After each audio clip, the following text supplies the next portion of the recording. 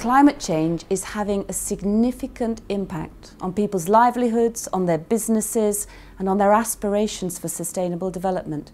CDKN is working in 60 developing countries around the world, and we are seeing lots of action on the ground around climate-compatible development because of this reason. We may not have reached that ambitious global agreement yet, but we are convinced that actions like those that are described by CDKN leaders on this video will build the momentum we need. You're going to hear initiatives from India, Peru, from Uganda and Colombia, where people are already being helped, but in a climate-compatible way.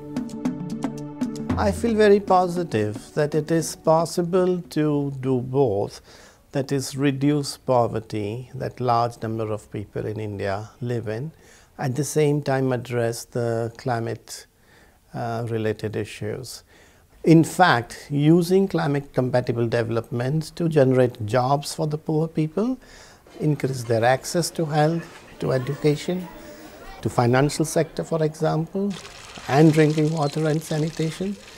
If you take poor women in Gujarat, they are taking out loans from each other or their self-help group to buy a lantern, which is solar power, because it is cheaper, it's renewable.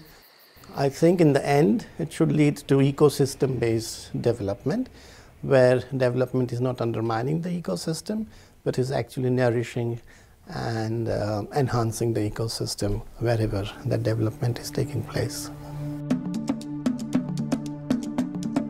Climate change is affecting Peru in many ways. The most visible one is the glacier retreat, and most of them are going to be disappeared in the next 15 years. And that is affecting our water supply, and it also affects energy production, because we generate energy a lot from hydroelectric that come from glaciers. CDKN is involved in the largest project for climate change planning, and it's a unique way of developing policy, because you are having a process in which you involve stakeholders that never thought about climate change. And now they are really an active part of the proposal, and that's amazing, because you have a lot of private sector people from the ministries that never even thought about climate change, and they are active, they are having an active role.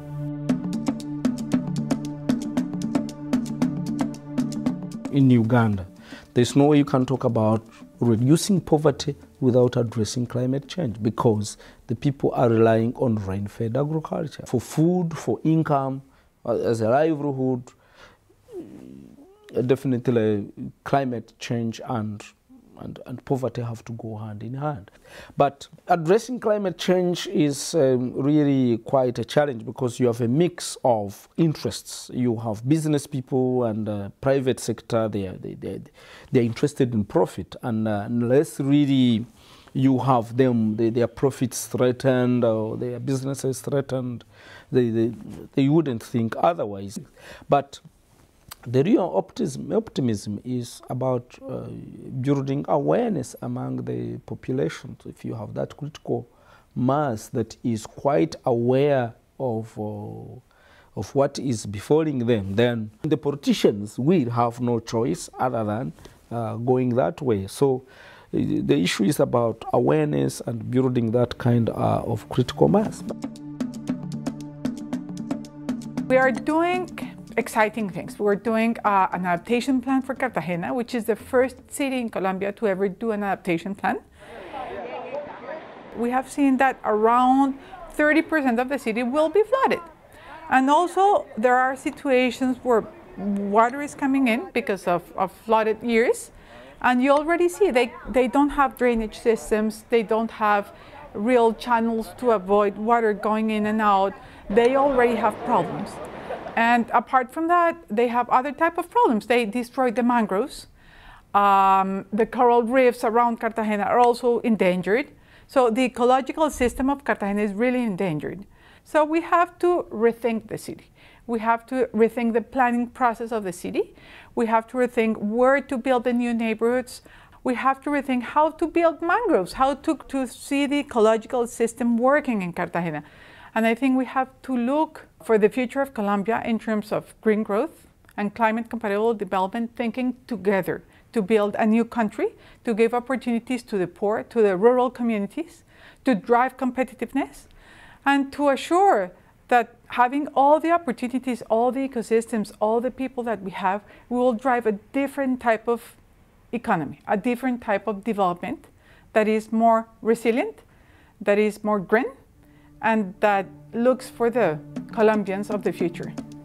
These are countries that are really getting on with the challenges ahead. But there's nothing better than hearing it straight from our partners directly. We've got a great team who do articulate the challenges ahead and the opportunities to rise to those challenges. We're a knowledge network. At the heart, we've got experiences from a very wide range of countries, geographies, disciplines, experiences around the field of climate compatible development. We can offer learnings from that. We've built a whole program of learning. We've produced policy documentation. We've produced information in a variety of media.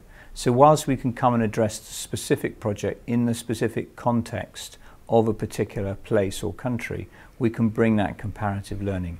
And that's the power of the network that we bring. One day, the climate resilient technology will be at the stage where we can use that without hampering our development process. That is what I believe. That's why don't we go in that kind of no regret strategy? Why don't we choose that kind of option which will make our globe sustainable, and we can also care our environment and ecosystems.